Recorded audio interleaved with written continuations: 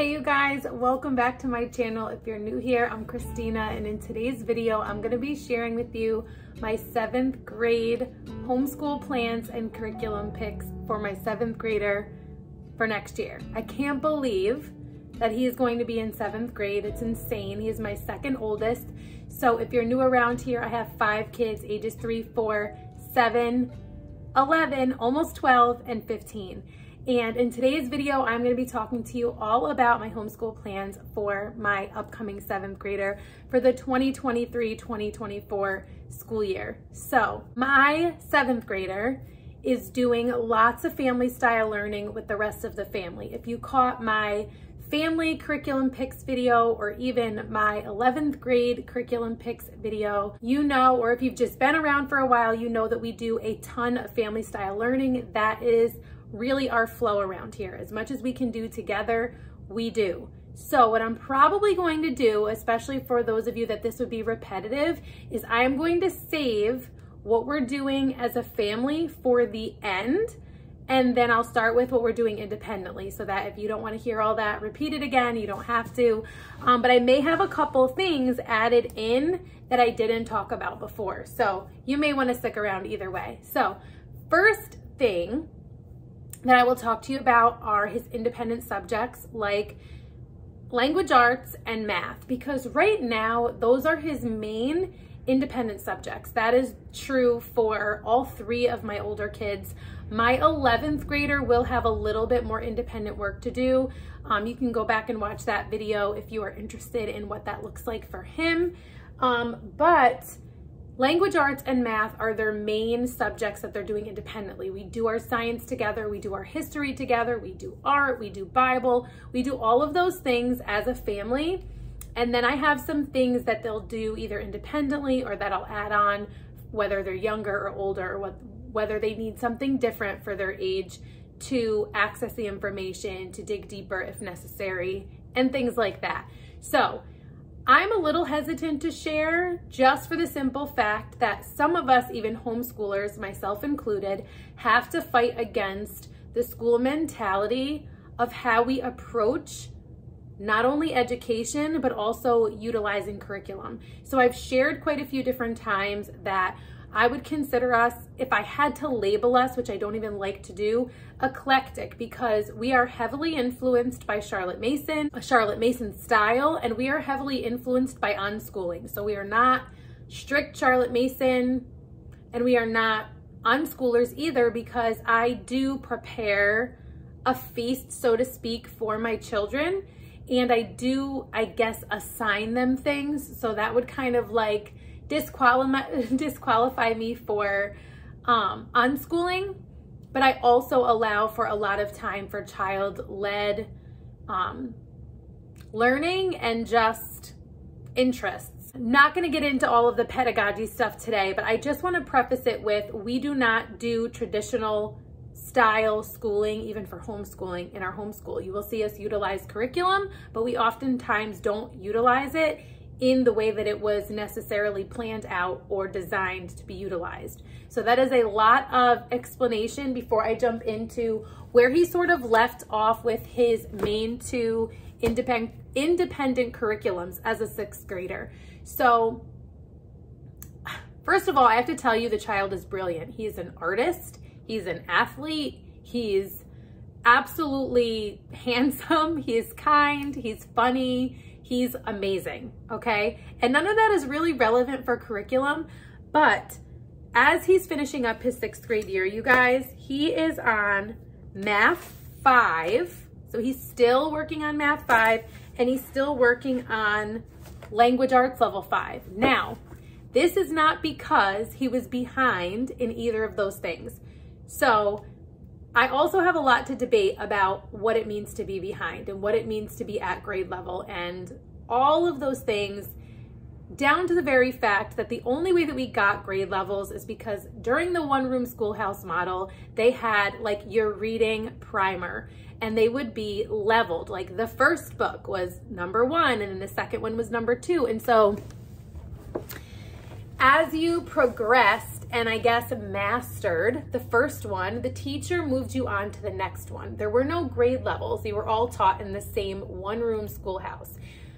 And when you were done with that particular book, you were given the next one. And so as schools got bigger and more kids and more teachers and the need to make things more standardized and uniform, they had grade levels, meaning whether or not you excelled more in reading and maybe would have moved through the reading books quicker, or math and moved through the math books quicker, or whether you had more of a science mind or an understanding and interest in history, those things mattered less and less. And it was more about making things uniform and manageable. So all of that to say, I have different reasons for why he was in level 5 language arts and reasons why he was in level 5 math. So I'll explain those in case you missed it, because I haven't talked a ton about it. Now, at the beginning of last school year, I was going to start him with math level 6 from the Good and the Beautiful. He started the first couple of lessons and was like, Mom, I don't know what's happening here. Like, I don't understand this. I'm not ready for this. I think I missed things. Well, you have a couple things at play here. So during the worldwide pandemic is when we started homeschooling. And that's like one thing. I know it's a sensitive topic and I'm sorry if you've been negatively impacted by it in any way. That is one thing that I am super thankful for, is like, I could not imagine if we had not started homeschooling. I just can't even imagine. And so many children had learning loss on catastrophic levels from that happening for a variety of reasons that I'm not going to get into in this video. So he was pulled home.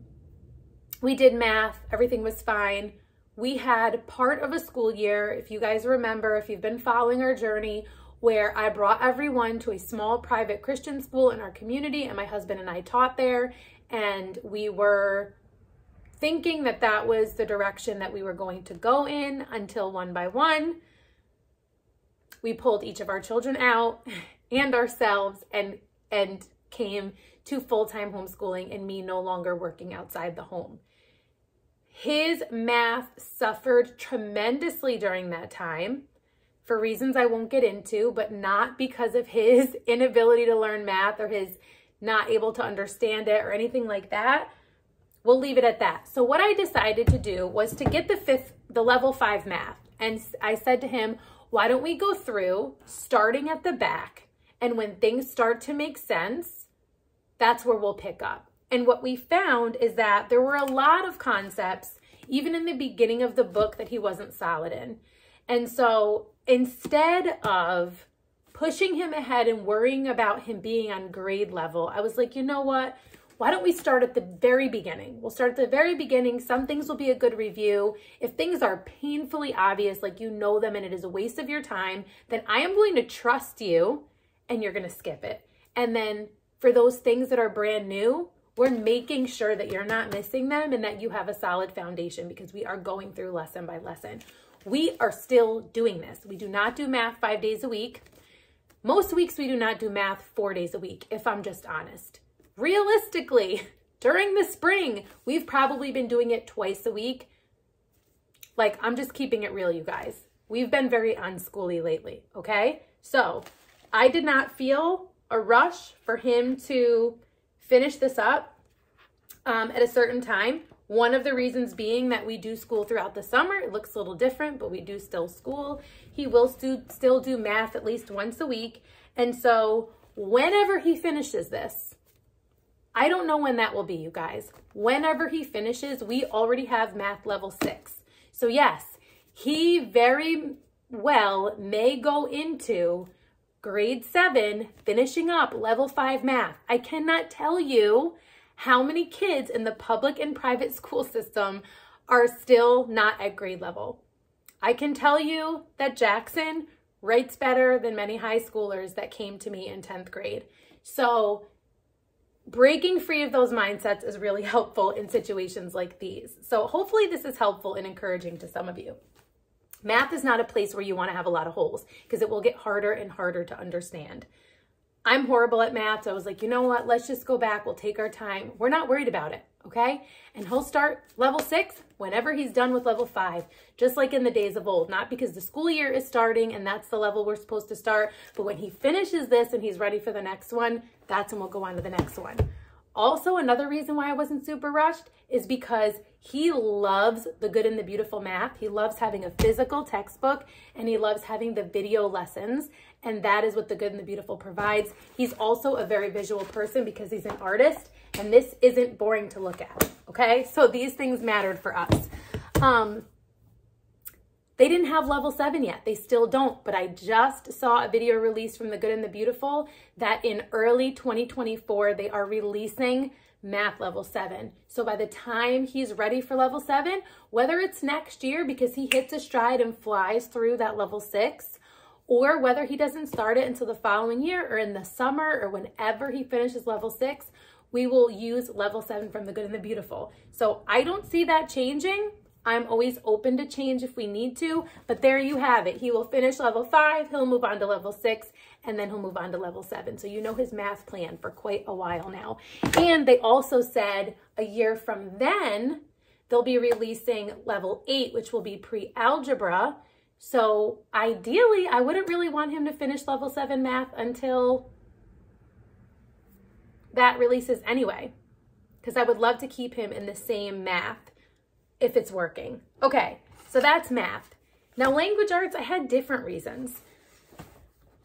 I gotta tell you something. In case you don't know, I taught English in a public high school, 10th grade. And I've taught summer school, 7th, 9th, and 10th grade. I taught middle school ELA in a small private Christian school, grades 5 through 8. So English is my area of expertise. The good and the beautiful language arts is solid in terms of language arts. This is like one and done for us. We don't have a separate writing, separate spelling, separate grammar. That will drive me crazy.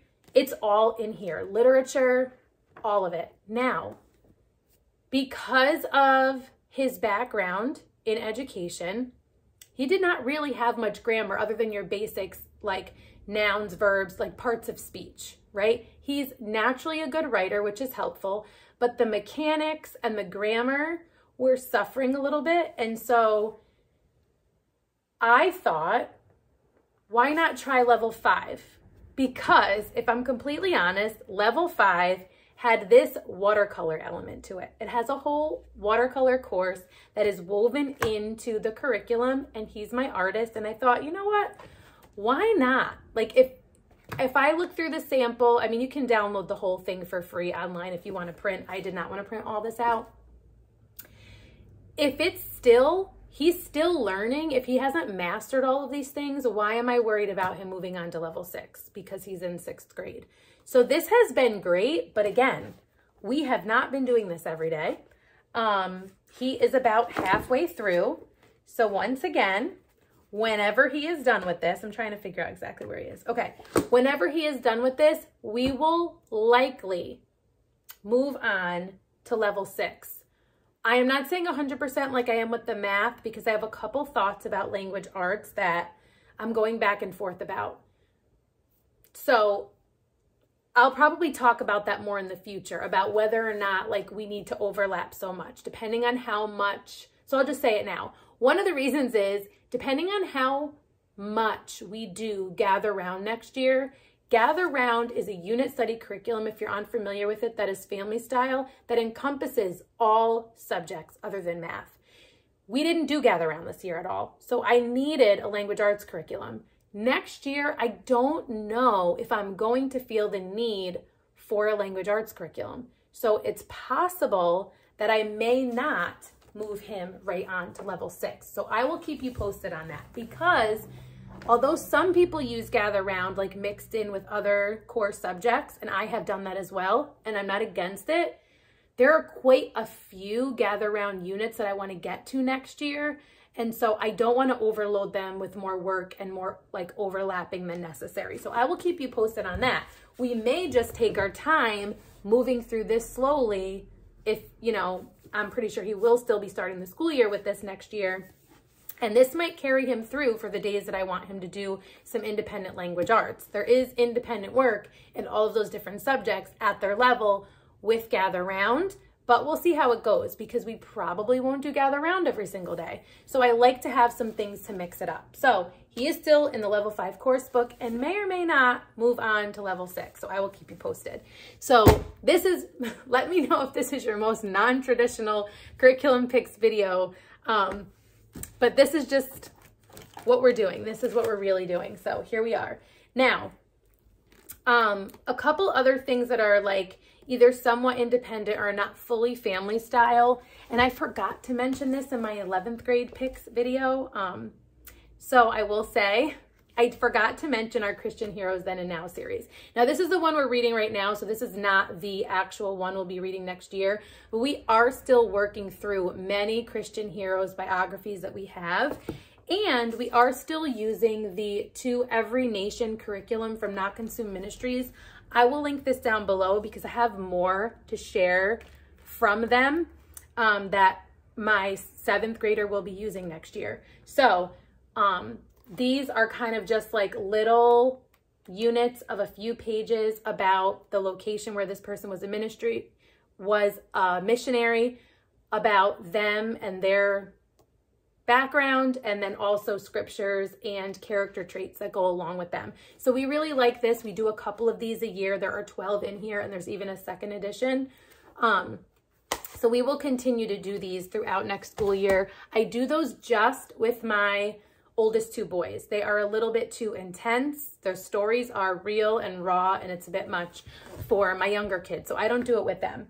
Something that I did not have in yet when I did my 11th grade curriculum picks video was this Economics for Everybody curriculum, applying biblical principles to work, wealth, in the world. Now, economics is something that we are required to cover in New York State in the high school level. And so I chose one that I liked that is not a year long and maybe not even a half a semester, but it is 12 lessons, and it is by Dr. R.C. Sproul Jr., and it is Economics from a Biblical Worldview. It is a DVD, and then there is a study guide. I did not know this came with the study guide, so be informed if you order this on Amazon. I'll link it down below. So I ordered the study guide separate, but then I was like, you know what? Maybe I should just have my 7th grader do it with him. So I'm going to try it out. I'm going to try having my 7th grader do it with him. I like when we can do things family style, and I like when like 2 of my kids can pair together on something, or even 3. And then I like them to have independent work too. So I am going to try out having my 7th grader jump in on this with my 11th grader. I think it'd be kind of cool. So like these are 2 things that my 7th grader and 11th grader do together. So we alternate where I do one with them as a read aloud with just my older 2 boys. And then the next one they read independently, and they'll either read the same one or they'll choose a separate one. Last time they read the same one. They did Lily and Trasher. They both read that, so they took turns with it. And this time we're doing Mary Slessor together, and we'll probably follow that same pattern next year. Now, other things from Not Consumed, this will kind of cover part of our Bible curriculum. And I did share this briefly in my 11th grade curriculum picks video. And that is My Brother's Keeper, a biblical study on loving your siblings. Now, there is a book for each of my kids. All of them will have one, even my 3-year-old. She'll probably just scribble in it, and that's totally fine. But these come with like the scripture, memory cards. They come with a bookmark, and they come with stickers. And then for my 7th graders level, this is what their book looks like. So the whole family has the lesson like on their own that they dig into. So it's not like you teach it and then they do independent work. Everybody does like this personal Bible study, and then you come together to discuss it, which is kind of cool because then they have things to say and things to contribute and things to pull from to discuss together. So this is his level. And there are 20 lessons. And we likely won't do this every day, probably a couple times a week, so it'll last us a bit longer because we also have other Bible stuff that we're going to be doing. But this is one that I'm really excited about. We've done them before. Again, I will link Not Consumed Ministries down below. They have so many good ones. There's one on obedience I'd really love to get to this year too. I'm not sure if I will, but you will see. Also, you have the option to buy these magnets for the fridge or anything else that's magnetized. This is a sibling conflict management flowchart. So like, this is what you did. Here's a scripture and a prayer and an action that you can take to think about it, examine your heart, make it right, forgive, and trust God with the outcome. And then this one is if someone does something to you, what you can do. So really excited to use this with all of my kids, teaching them how to restore relationships, conflict management, repentance. Like, it's just such good stuff. And then I didn't get this for everyone, but I did get this for my 7th grader because I noticed as he's naturally going through the changes in life and his body's changing and his face is changing and his voice is changing and all these different things, I have heard him say some negative things about himself. And I saw this journal that's called My God Says. And this is all about like what God says about us versus the lies that we believe about ourselves. And so I got him this journal to go through, and I'm really excited for him to get an opportunity to dig into what God says about him and to see how it changes his attitude and his perspective about himself. So that is the Bible curriculum that he will be using next school year. Next up, I just have a couple other things before I just give you a quick run through of the other unit studies we'll be doing as a family in case you missed that video. This also was not in when I did my 11th graders curriculum picks, but one of our things that we are focusing on next year, which we also focused on this year, so it's really a continuation, is apologetics. So understanding apologetics, how to defend our faith, how to stand up with truth to the lies about evolution and things like that. So this is the Answers Book 1, over 25 questions on creation, evolution, and the Bible. There are a bunch of these, so if we finish this and we like it, we'll continue on with these. But these are mostly for my 7th and 11th grader. Again, this is something we'll do together, and I'm really excited about it. This comes highly recommended. I know a lot of homeschool moms use these. Let me know if you've used this. So I'm excited to use that as well. That wasn't in, so I figured I would show you that. I also shared that for history next year, we are going to be leaning heavily on Gather Round. If you're unfamiliar, like I said, with Gather Round Homeschool, it is a unit study, family style approach to homeschooling. You could just use Gather Round as your spine for the whole year for your main curriculum and then just add math. We're not doing that, but I think it is a great choice if it works for your family. We are doing ancient history. We are starting with ancient history next year. That is our focus. I did not want to study it for the whole year, but it is something that we need to cover. And so we're going to do ancient history for sure. We will likely move on to Vikings and then Middle Ages after that. So 3 history unit studies for next year. I really don't see us doing more than that. You can do them in a month. They're 20 lessons each, but I know how we roll, and we will likely not get to more than 3 history unit studies because we also want to do, which is obviously not history, but here's another family style unit study we're doing, will be Intro to Psychology. We're focusing heavily next year.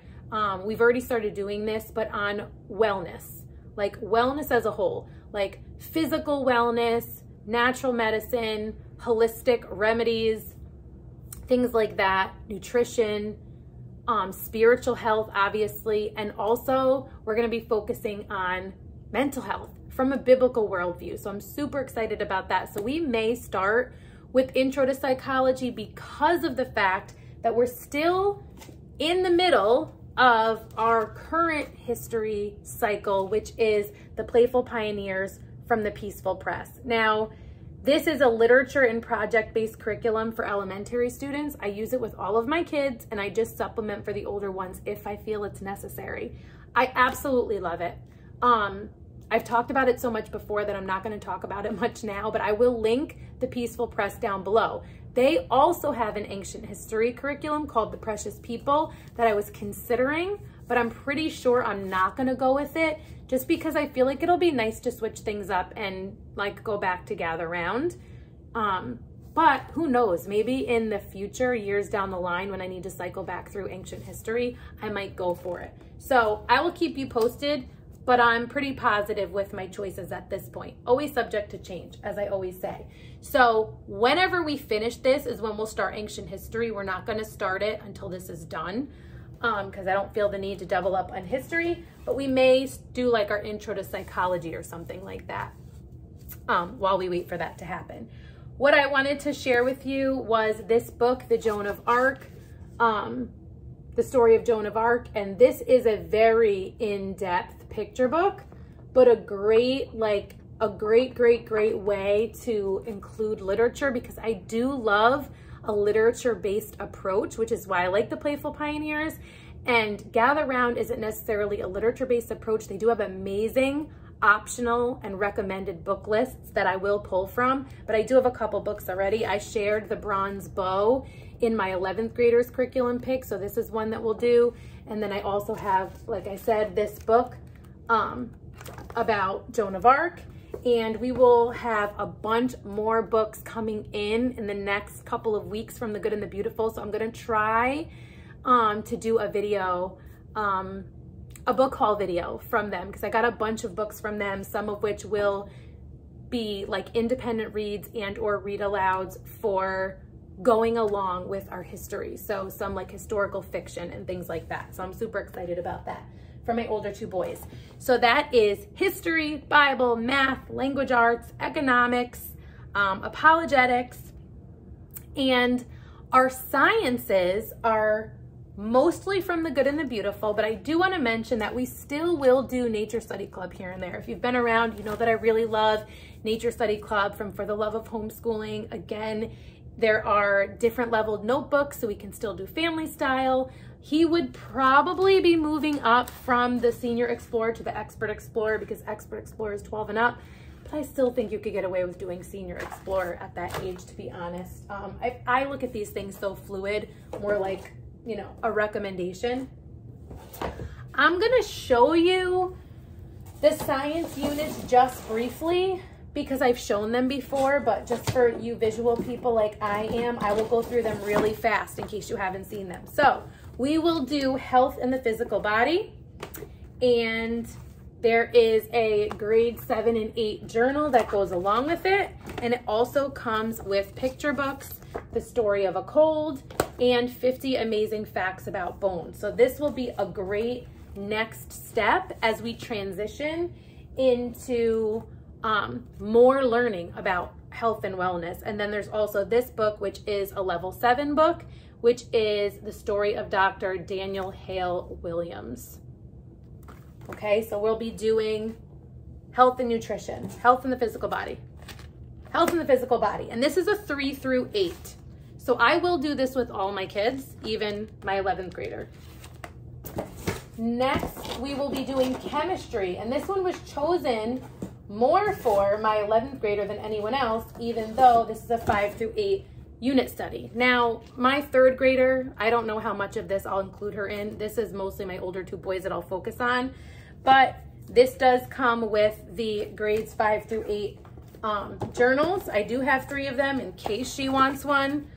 I am not bothered at all about having an 11th grader do this, you guys. Like, I am sure there are things I am going to learn or be reminded by in here. This does have a book pack too, so The Story of Alice Ball. This is a great way to tie in things for the younger ones. The Book of Elements, and Marie Curie. So this is a level 8 book that'll either have them read independently or we'll do it as a read aloud.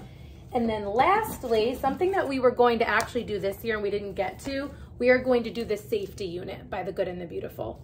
Again, this is grades 3 through 8. I will do it with all of them.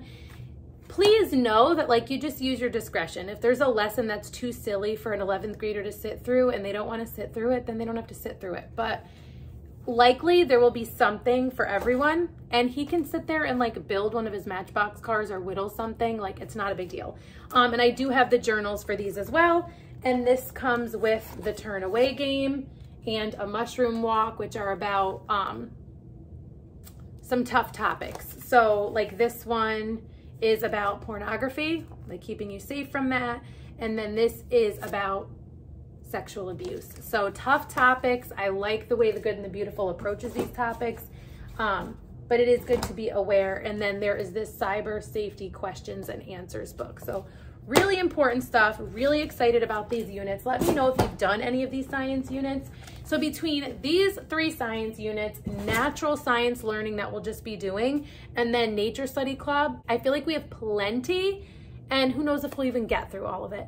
So I may later realize that I've forgotten something, like his notebooking. We do notebooking. If you've been around, you know that. I don't have that in front of me, but he will do notebooking for different things. We do lots of outings with our Wild and Free group, and we're going to continue to go on adventures and field trips and learn that way. And this is just our plan for right now, and if things change, I will update you guys. So hopefully you found this helpful. I know this was a long video for a curriculum picks video, but here we are. If you like this video, please give it a thumbs up. If you are new here or you have any questions, introduce yourself down below or ask away. If you're not already subscribed, I would love if you subscribe. Next up will be my 3rd graders curriculum picks, and then also preschool and kindergarten will be after that. So I hope to see you soon in one of my next videos, and until next time, stay rooted.